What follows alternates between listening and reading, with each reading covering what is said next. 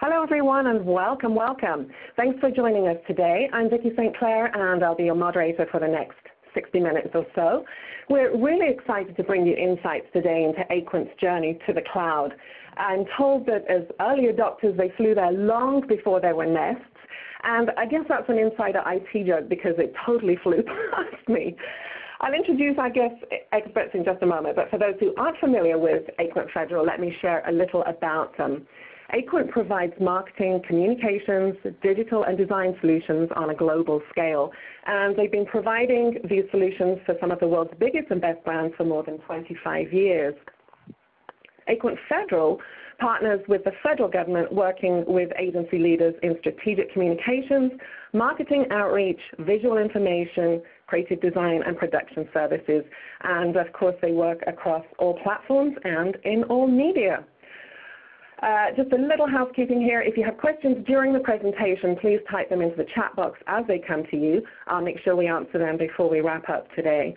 And if you do need to leave before the end, that's not a problem. The webcast will be on demand on YouTube, and we'll make sure you get those links. So let me introduce our guest speakers. First, I'd like to welcome Larry Bolick. He's Chief Information Officer of Aquent, and as such, he's responsible for worldwide information technology infrastructure, applications, and support. He has spearheaded multiple acquisition integrations, and in 2010, Larry and his team completed the field office transition to cloud-based services. As well as the amazing accomplishments you can see here, Larry's known for his calm manner and wry sense of humor. He's also very active in the industry, publishing articles and serving in advisory capacities. You might have seen him interviewed around online.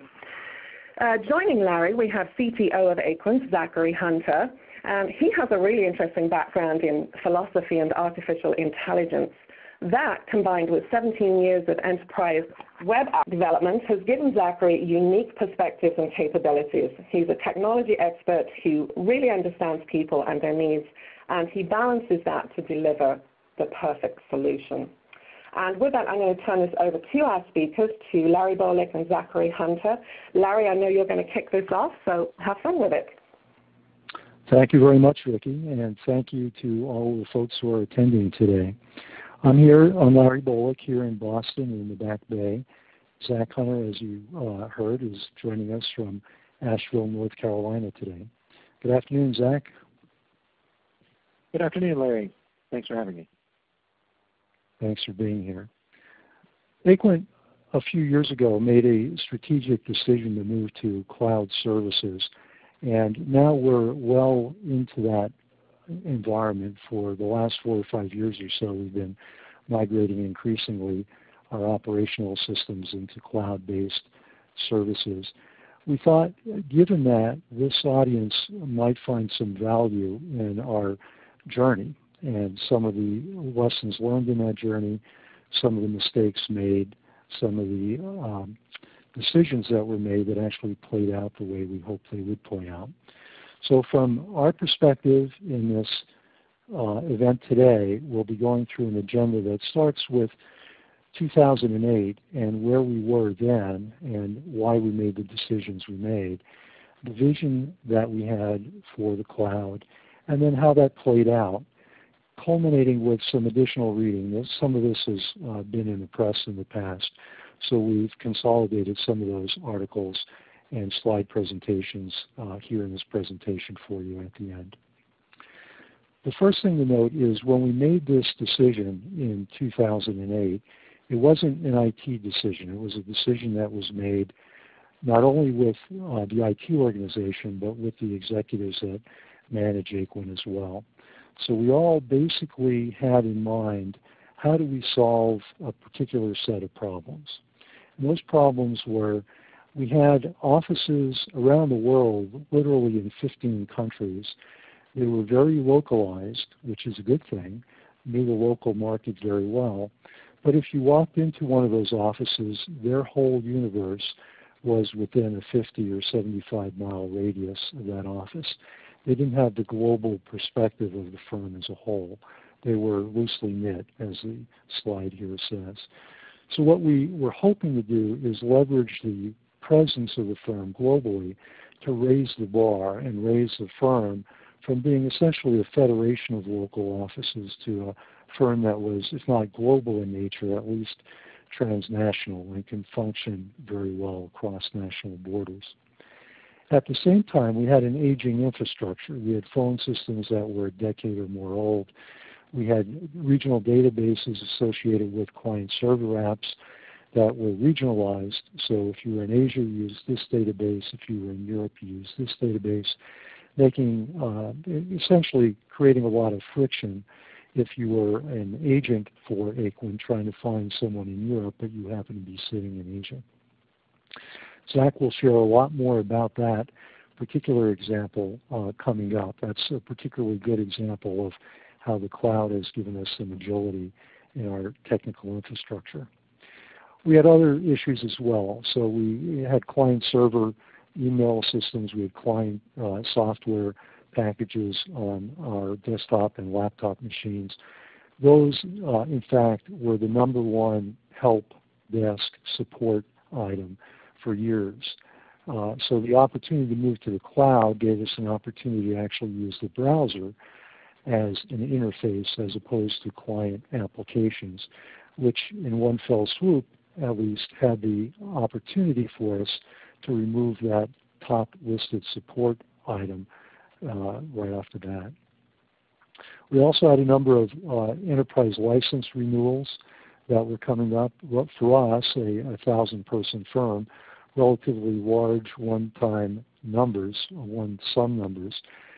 So the cloud services gave us an opportunity to manage that in a little bit of a different way, which we'll talk about momentarily. But we did have one key advantage in going into this from a cloud perspective, and that was our business back in the 90s had already started turning to be more internet savvy. We help companies all over the globe build websites. We helped them in the 90s build websites back then. We help them build responsive websites today. So the business side of our firm already had gained some good facility with internet services, and it was, I think, a key element in helping everyone, IT and the business executives, make the decision to press forward with cloud services, the fact that we had that background. So the vision. We had really 3 goals in moving forward with cloud services. One was a lower cost base, which I've already alluded to. The second was increased organizational agility, which is essentially a way of saying we'd like the offices in Asia Pacific to be able to communicate as frictionless as possible with offices in Europe and elsewhere around the globe. And not only communicate, but actually have a day-to-day interaction with those offices, so that essentially we're operating as one Aquent. If we could do that, that would allow us to operate as a matrix of organizations that might even have practices that, instead of focused on local offices, focused on practice areas that spanned multiple offices. And of course, to do all that, we needed to enable global platforms that were homogeneous in nature, so that if, say, I was sitting as I am here in Boston today, but I were in Paris tomorrow, those systems would operate the same in both locations. So I could, in a relatively frictionless way, again, just go from one office to another and essentially use the same tools that I have in both places in the exact same way. And if we could do all of that, that would ultimately improve the collaboration across geographies and theoretically at least improve the nature of our business and our ability to grow our business. So why clouds? Well, first of all, the cost model was very attractive. So instead of every 3 years spending a significant amount of money for a license or licenses for enterprise software packages, we could manage the cost on a more granular basis. We can manage it monthly, for example, and we can reduce the number of licenses or add the number of licenses on a much more granular monthly basis than we could with those enterprise agreements.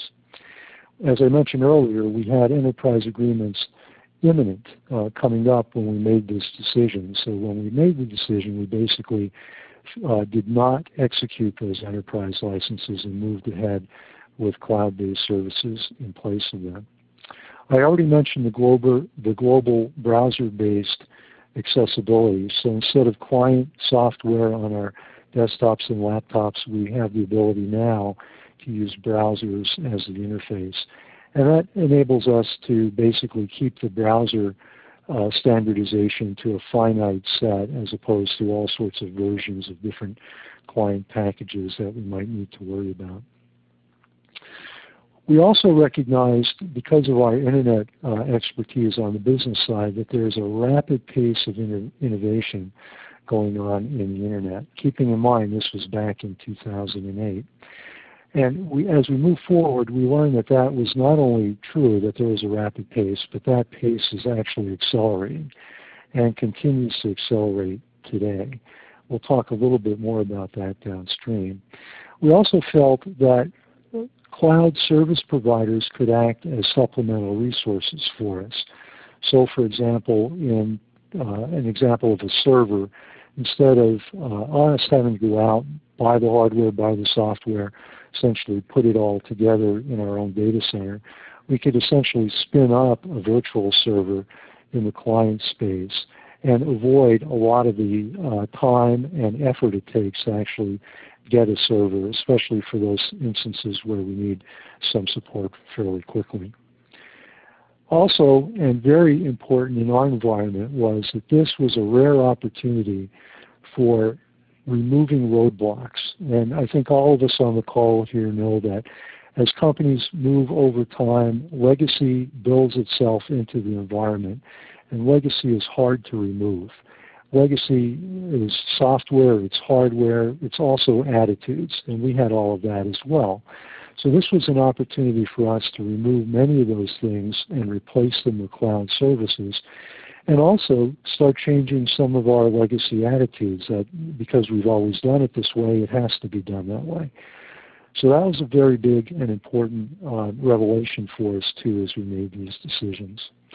And then as we thought a little bit more about this, we realized that, you know, all of the services we're about to use, or many of them anyway, are already used on a personal basis by our employees.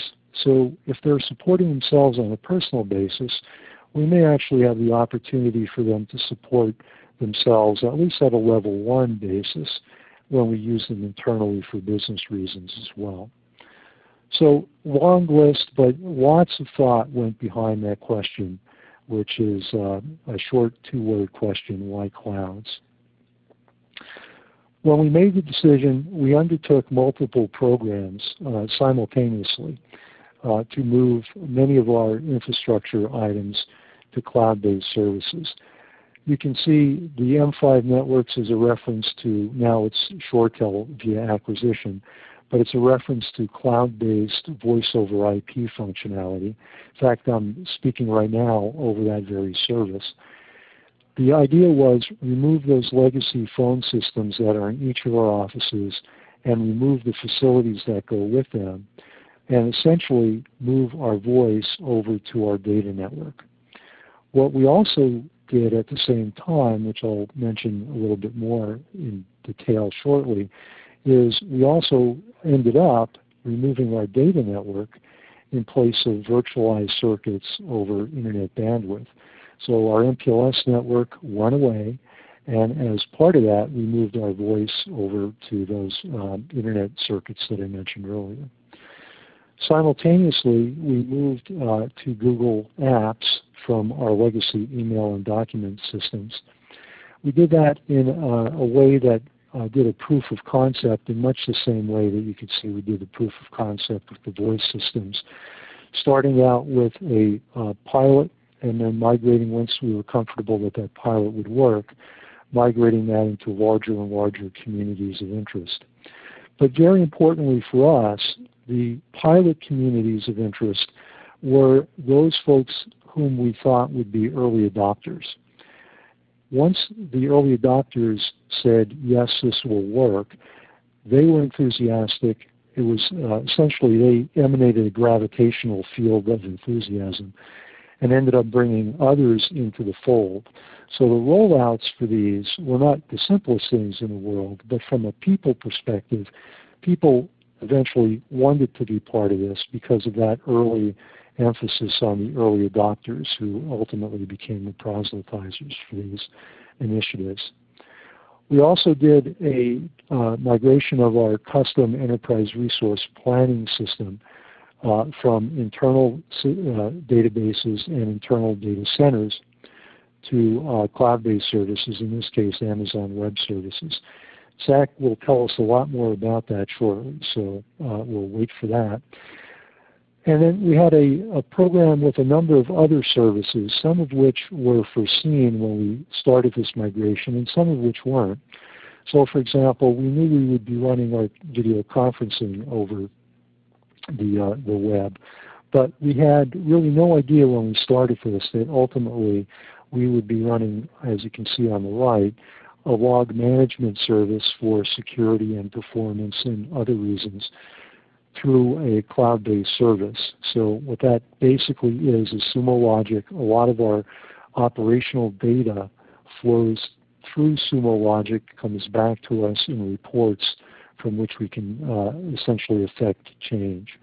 We use that for a number of things. As I mentioned, security and performance are the two most prominent. We also didn't foresee that we'd be running security training via a cloud-based service either. And today, for the last year and a half or so, we've been using Wombat Technologies and their cloud-based service in turn to provide training for all of our employees and a good number of our talent as well around things like phishing attacks, how to handle password creation, and other security items like that. Now, in terms of the goals that I mentioned earlier, cost was one of them. This is an example from that voice over IP cloud-based rollout that I mentioned. And you can see here that if you look at the orange on the bottom, prior to the rollout, we were spending, this is in the States only, in the United States, spending $70,000 a month on a list of voice-related items ranging from local circuits to facilities to maintenance for cable changes to all the way down to teleconferencing. The data network's included there because that's the baseline that we're comparing our post-rollout environments to. And when we rolled out and completed the rollout, you can see the monthly cost decreased to $39,000 a month, which is about a 45% decrease. One of the interesting things for me personally with this was up until this point when we decided to go this route, I'd always thought that Aquent needed a lot of long-distance calling to generate the costs to offset a move to cloud-based VoIP. And that turned out to be incorrect. You can see in this chart there wasn't really that much long-distance calling going on that hit our cost base. But what really incurred costs were the facilities. So trading off the facilities for the service essentially enabled us to eliminate that data network cost and move into an environment that was significantly lower cost for us. So just one example. There are plenty of other examples. I mentioned the enterprise software packages earlier.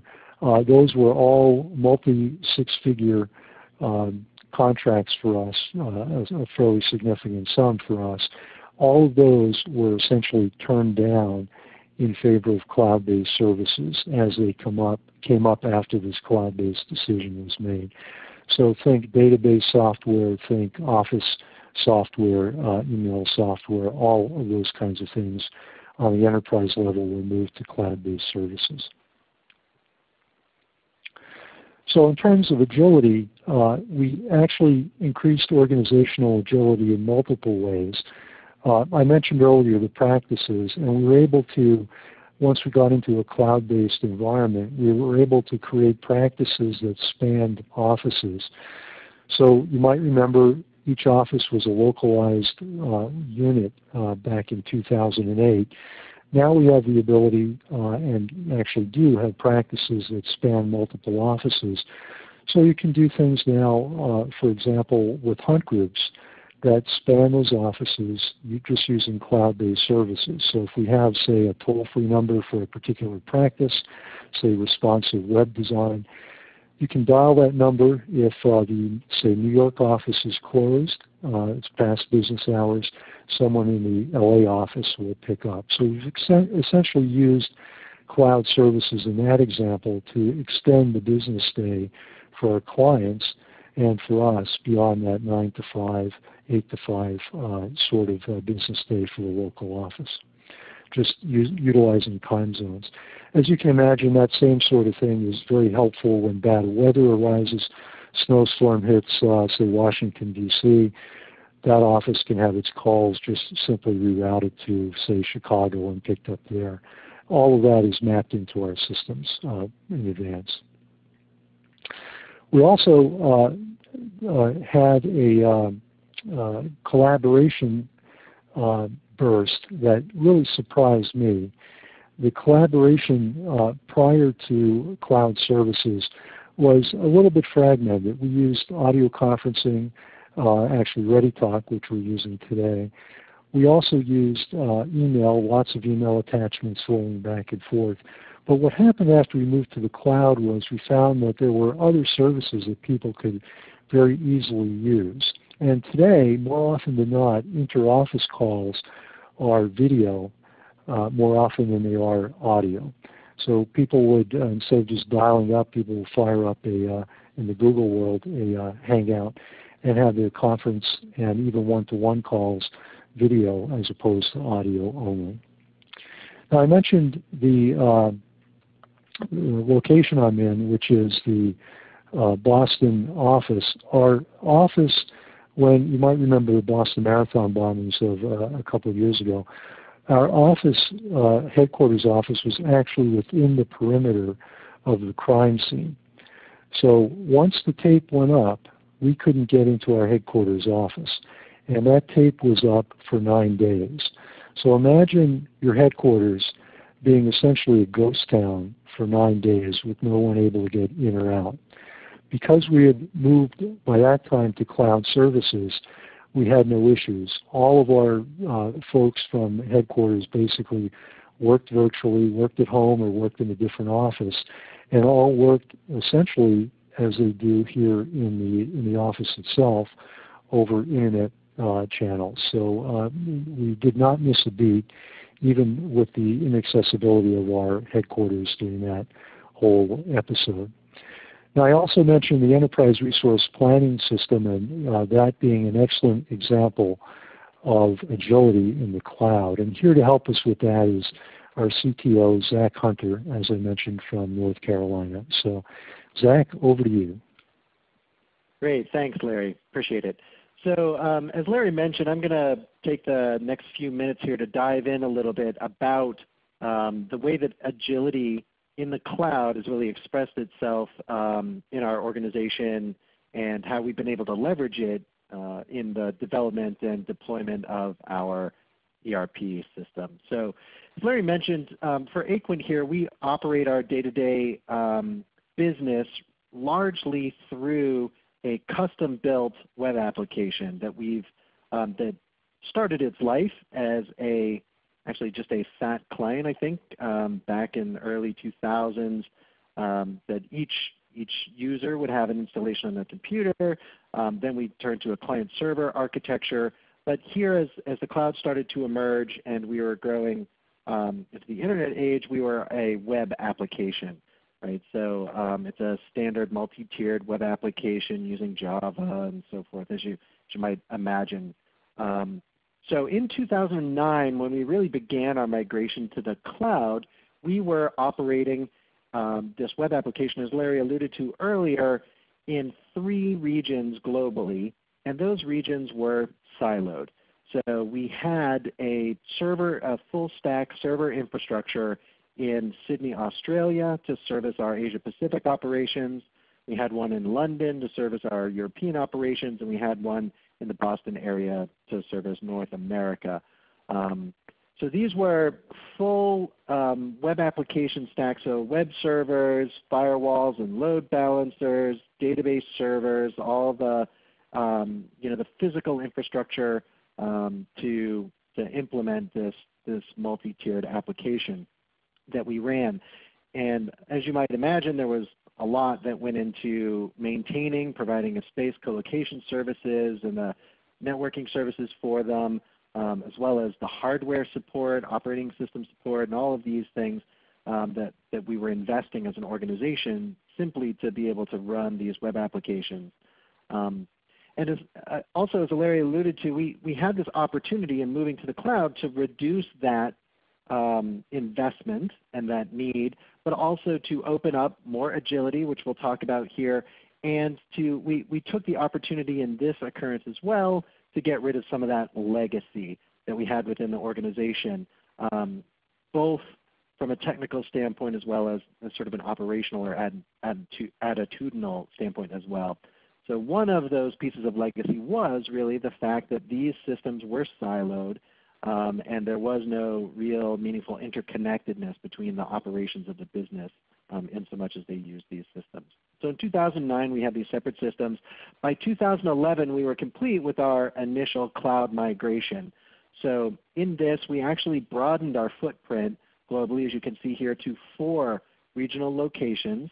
The west coast of North America and the east coast. We had one in the UK, and we had moved to Singapore for Asia Pacific operations. These coincide with the physical locations of Amazon EC2 or AWS services, in particular EC2 instances and their regional data centers.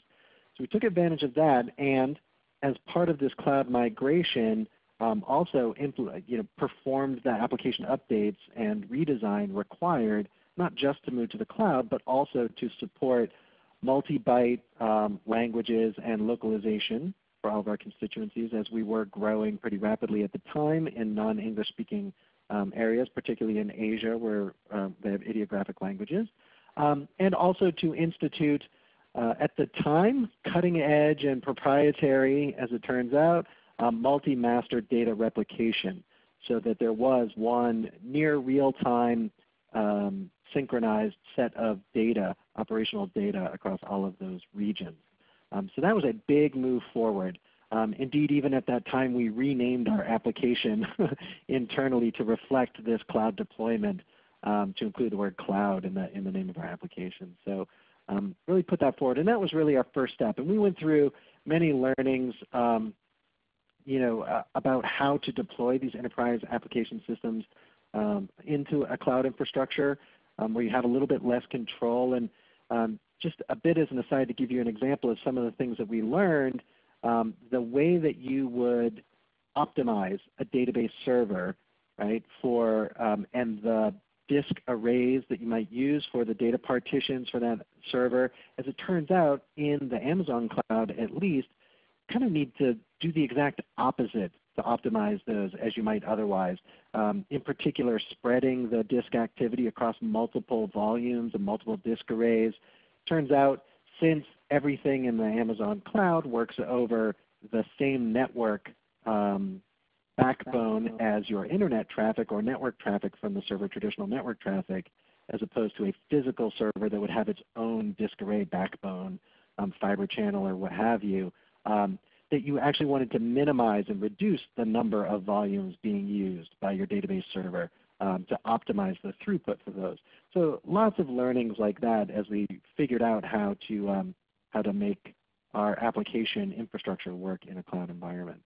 So by 2011 we had worked through most of that and were pretty well ensconced in the cloud and operating well. But our agility really came forth then. So as you look here in 2012, we wanted to figure out how to improve not only the performance for our end users, but also potentially ultimately reduce our footprint in the cloud by doing so.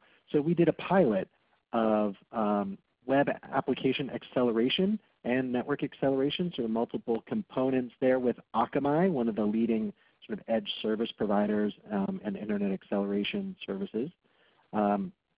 So we migrated to actually Amazon opened up a Tokyo location, so we actually migrated there as our Asia Pacific operations started to grow more in Japan with the multi-byte support, really enabled the growth of that operations. And we also tried this application acceleration, both between our virtualized data centers on the Amazon cloud, but also directly to the end user. And it was interesting. In order to perform that, we had many parallel tests, so we really leveraged the flexibility of the cloud, where we could, in a very real sense, bring up an entire exact copy of our full global production footprint for a month.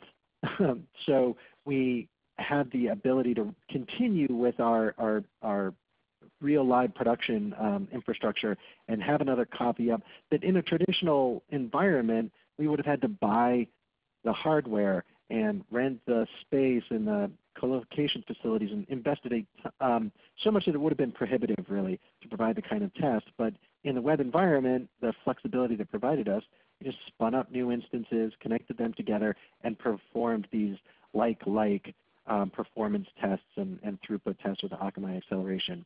And as an aside, while we saw that it did actually perform as advertised, turns out the end user benefit or perceived benefit of this web acceleration was not really wasn't really material.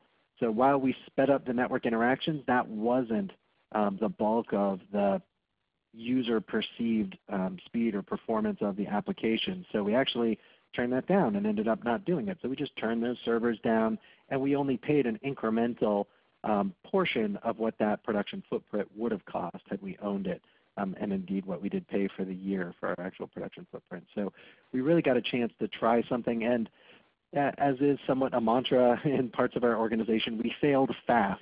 So you want to be able to have the flexibility to try solutions and approaches, and many of them won't work out, and that's okay as long as you haven't overinvested in those opportunities. So there's a great example of that.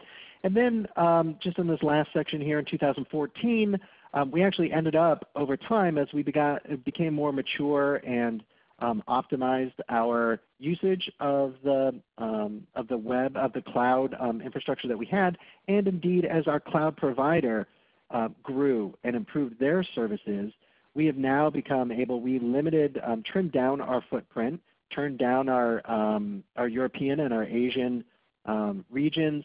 We now are bi-coastal, and indeed, as a matter of fact, as of about 60 days ago, we only have one production data center with a hot swap replicated standby on the West Coast, but East Coast runs our global application, our global infrastructure for all of this enterprise application. And that's largely due to some of just the internet service getting better across the globe and our use of these cloud services sort of requiring our offices and upping our bandwidth and so forth. But also it's Amazon stepping up and providing better, newer, more powerful server instance types to choose from, things that are network optimized and memory optimized, which are perfect for our database server, and then CPU optimized and distributed, which is perfect for our application tier. So we're really able to migrate within our cloud infrastructure to new server types, new instance types, essentially replacing what would have been replacing our database server with a new server, with more CPUs, more memory, and all that kind of stuff. But it was really just flipping a switch. Of course, we went through testing and a migration process, but we didn't have now an old machine that we invested many dollars in that was no longer used. We just turned down that instance and migrated our investment over to the new instance type. So that flexibility was really, really valuable and has allowed us to increase our performance to the end user and reduce our cost at the same time by taking advantage of the growth of these cloud services.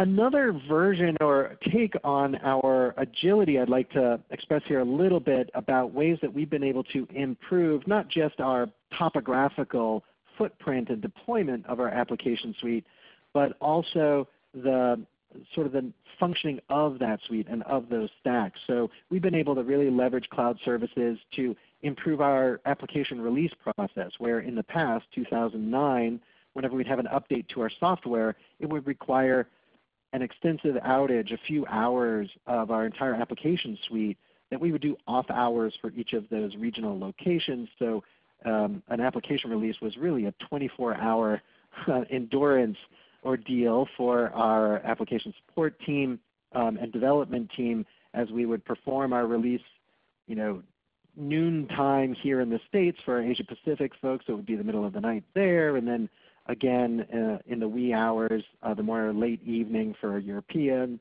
operations, and then stay up till the middle of the 4 o'clock in the morning or what have you to perform our release on our North American applications. And anybody who's on at that time would be interrupted, and it was a whole thing. But now, since in order to perform a release, we can just spin up a whole new production application server stack with the new code already deployed behind our firewall, and just flip a switch to cut over from one suite of application servers to the other with the new code, and then turn the old ones down, where we wouldn't really have had the luxury to be able to afford a whole duplicate set of servers to serve as this sort of swing set, as we call it here, that would lay dormant for the vast majority of the time and only be used for the day or indeed the few hours of an application release. So it's really added to our flexibility operationally, as well as sort of the end user experience to have this seamless upgrade.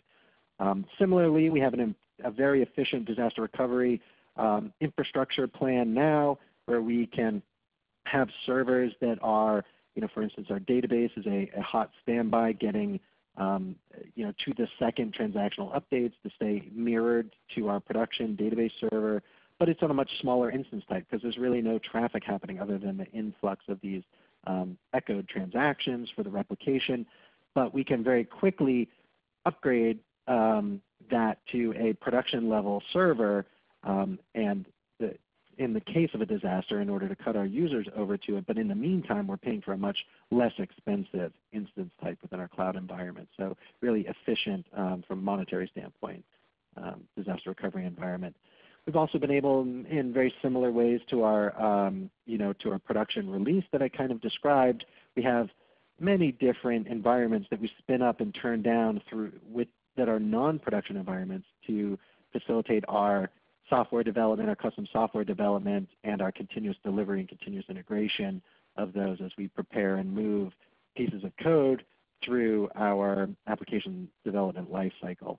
And then finally, we really have the freedom to explore not just things like our infrastructure in the Akamai web acceleration context, which I described a little bit earlier, but we can weave in components and new cloud-based technologies, for instance, Amazon's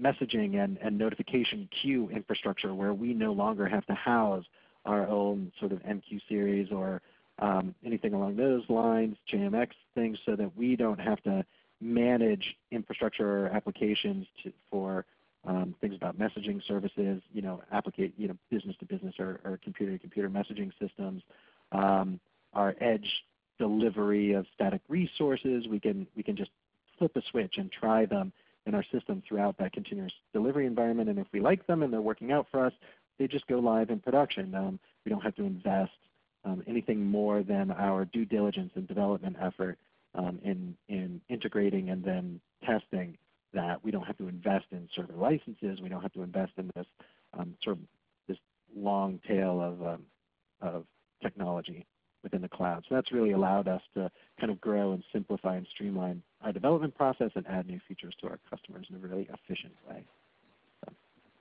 So in all of those senses, I think agility was a goal that we've met and even exceeded, I think, what we might have imagined back when we began this cloud migration for the ERP. So Larry, I think I'll add it back to you, throw it back to you now.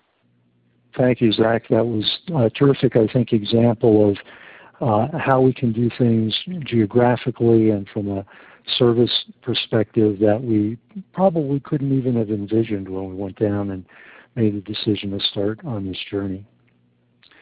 Well, you might remember we did have that one Aquent goal, the third goal, which essentially was the ability to move from office to office and function the same as if you were in your home office.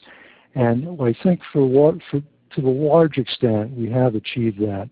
If you move from office to office, the Wi-Fi is the same, the systems that we use on an operational basis are essentially the same.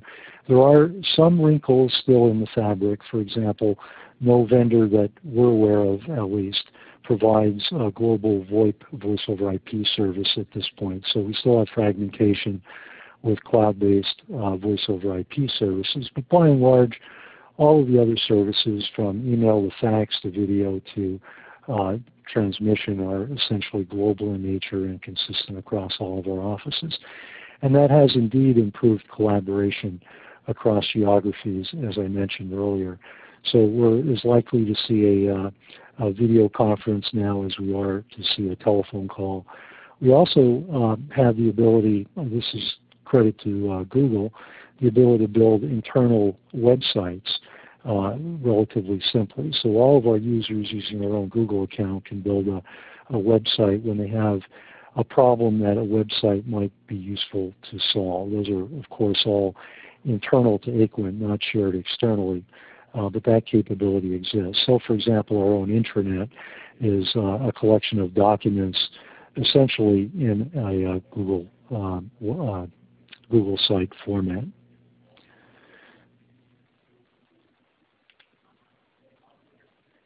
So if we move on to the question of security, which of course always comes up, as it should, with cloud-based services, the baseline for security, of course, is you always want to use vendors that you can trust. And one measure of trust is to find vendors who have gone through various certification processes. So with that as a baseline, I think we can argue that from our perspective, our security has actually been enhanced by moving to cloud-based services so aggressively. For one thing, security awareness here is much higher than it's ever been. So we're very cognizant of patch management. We're very cognizant of monitoring both who's trying to get in and who's trying to take things out, as well as other monitoring events as well. Cloud-based services provide a lot of security services as well. So, for example, we couldn't have imagined two-factor authentication being as simple as it is when we started down this road in 2008. I think those of us who were using two-factor back then were basically accustomed to the fobs on the keychain, that sort of thing.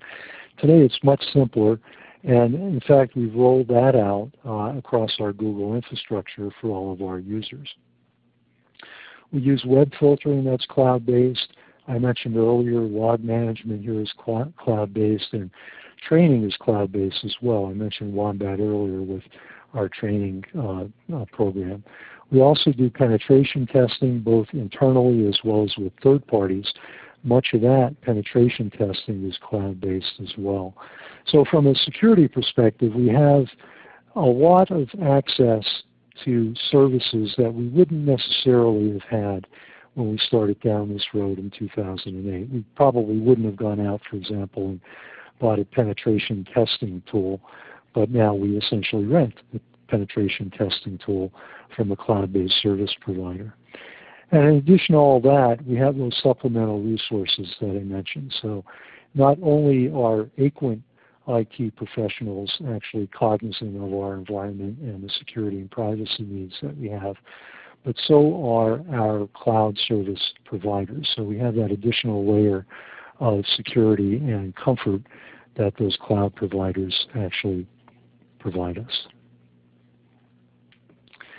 And then finally, lessons learned. From a macro perspective, we think there are really three buckets to consider. One is culture. And I mentioned earlier the idea of finding the early adopters, letting them become your proselytizers, and essentially building that gravitational field that pulls in other users. But we're in a point in time now where millennials are coming to the fore. And millennials, I think as everyone here knows, are very adept at using technology. So you can use them not only as early adopters, but you can also trust them to do some self-support and maybe even do some of localized support. If you're sitting next to a millennial, that's probably a good person to ask a question of before you go to the help desk, as an example. But the first bullet in culture is really the overall important one, and that is cloud services are innovating rapidly. As I mentioned earlier, they're accelerating from our perspective. So you have to keep an open mind. If you keep an open mind as to how to use services that you might not have imagined or known about, you can take advantage of services that will make your life easier, make things more efficient, make things more secure. But you have to keep an open mind because cloud services don't necessarily work the same way that you're accustomed to working in a more legacy-oriented environment. So for example, we can, as Zach mentioned, we can spin up a server in 30 minutes because we have an image of a server that we can relate to and just fire up that image and it essentially creates itself. But you have to think ahead to build that image in the way you'd like to have that image create itself. Just one simple example, there are lots of examples of how best to take advantage of cloud services if you're willing to think a little bit out of the legacy box. There's also a process bucket. One of the lessons I learned early on with that example that Zach described for us was that when we made the migration to Amazon initially, I tried to too closely engineer the services that we were going to use. And what I mean by that is it was an opportunity where we could have over-engineered those services and then culled them down to the appropriate sizing after we'd made the migration. And instead, what I tried to do was target those services precisely with the migration. And then ultimately what we needed to do was expand the services because we needed better performance than we got initially. Whereas we would have avoided that whole problem if we had simply over-engineered it to begin with and then downsized it afterwards. There are occasional outages and some anomalies. So every now and then, you'll see your email is acting a bit strangely for 5 minutes or so. Our biggest issue had been a VoIP service outage during the Storm Sandy episode. When Storm Sandy hit Manhattan, it knocked out our primary production switch for telephone services, and the backup switch was not yet online. It was still a couple months in our service provider's facility in Chicago from being brought up. So that knocked phone service out for a day, and not just here in Boston or New York, but across all of North America for us from that one switch. That's one of the downsides of cloud services. That we survived that, of course, cell phones and other methods by putting a toll-free number, for example, on our website with a long-distance provider. But essentially, those sorts of things happen. That's the worst example we can share. That example was about 4 years or so ago when Storm Sandy rolled up the coast. And that has since been, of course, rectified. So now we do have a backup facility that hopefully will mitigate the outcomes if we do have another Storm Sandy come up the coast. One other thing to keep in mind is it's always useful to baseline costs before you make these migrations. So you have a standard by which you can compare your current costs at a point in time to your legacy costs. And you saw an example of that with the voice over IP service chart that I provided a little bit earlier. And then finally, under process, there are all sorts of efficiency opportunities that pop up that you may not think about early on when you're starting to think about cloud services.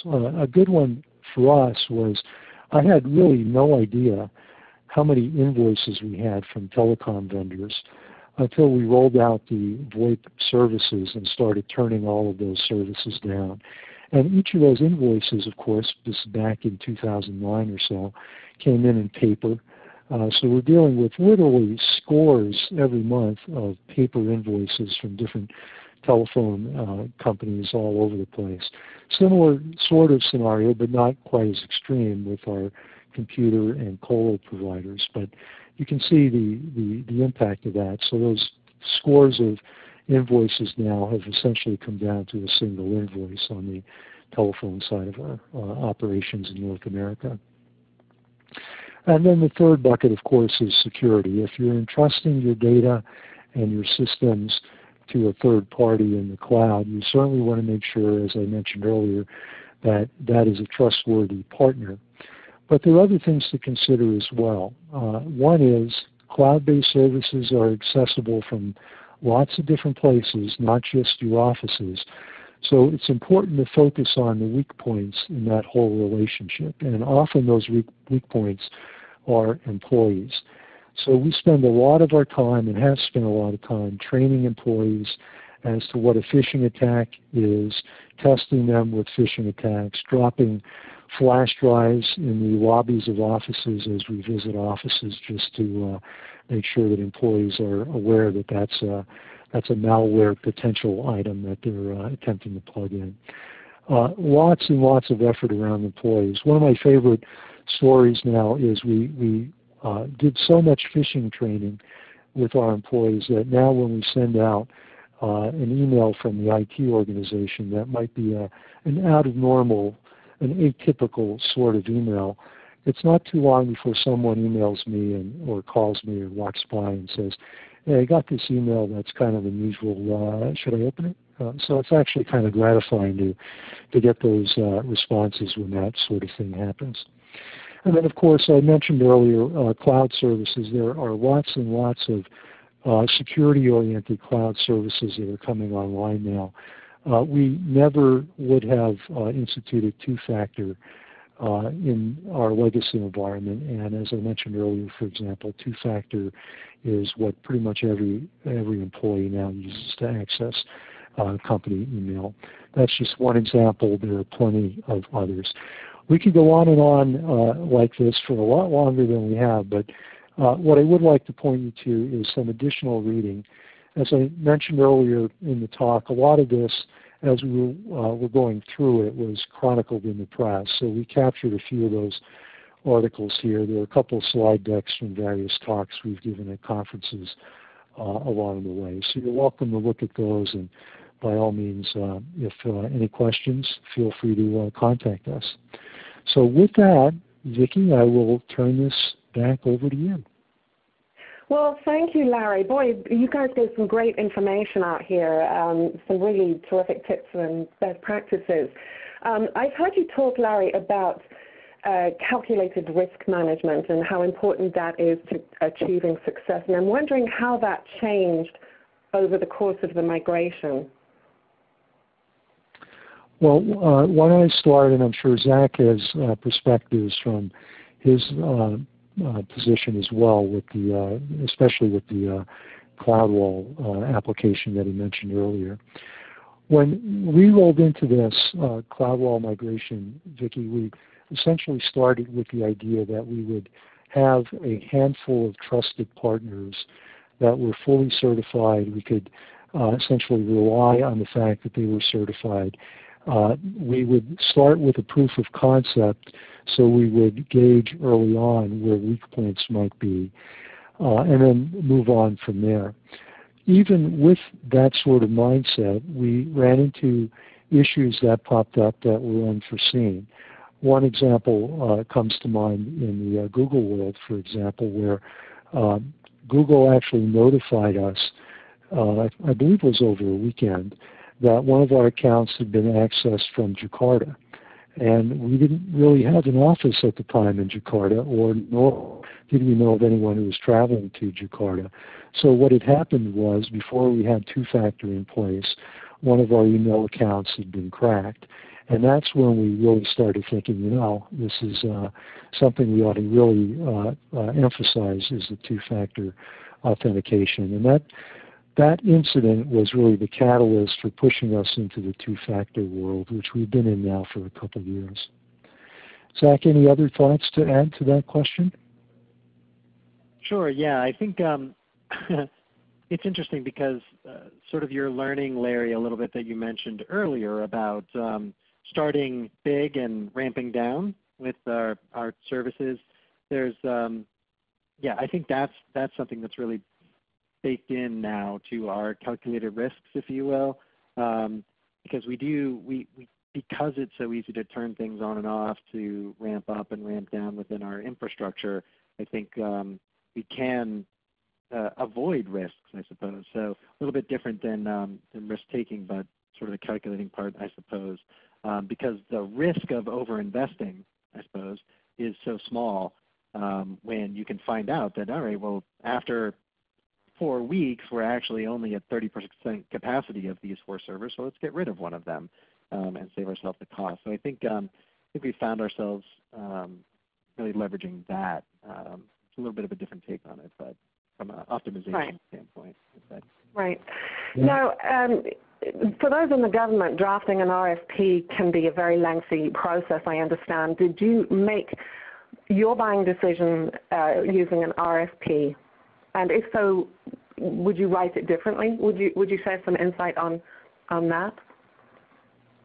That's an interesting question. I mean, we need to take the time frame into account, Vicki, when this was all initiated. It was very early in the cloud-based days. So, for example, there was no Microsoft Azure, right? That wasn't even coined yet as far as we knew.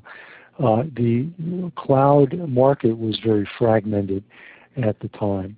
So we did not use an RFP for some of our cloud-based services. What we did do was we leveraged what we knew about those services from folks who were already using them for various purposes. So, for example, we have developers in our space who were using Amazon for various purposes for code development.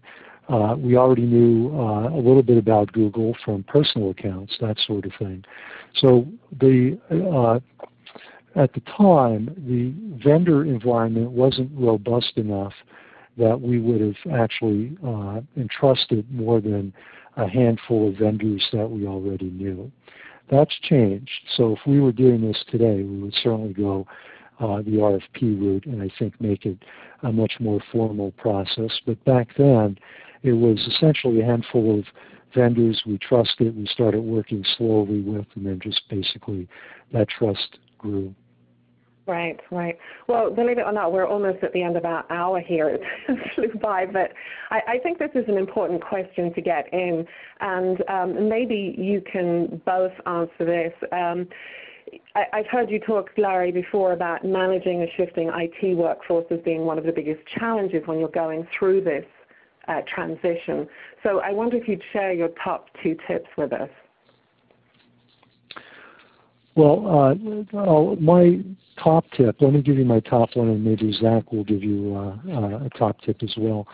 My top tip is that the fear factor can be turned into a career opportunity.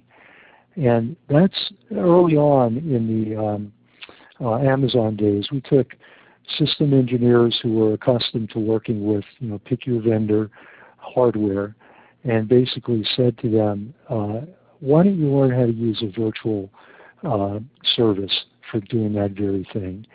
Some of them were reluctant, and some of them took to it like a fish to water. So the important thing I think that I took from that is the staff can be positioned, or the cloud services can be positioned and should be positioned as an opportunity for staff, not as a replacement or a fear factor for staff. Right. And Zach, do you have a top tip you'd like to share on that, going through your experience?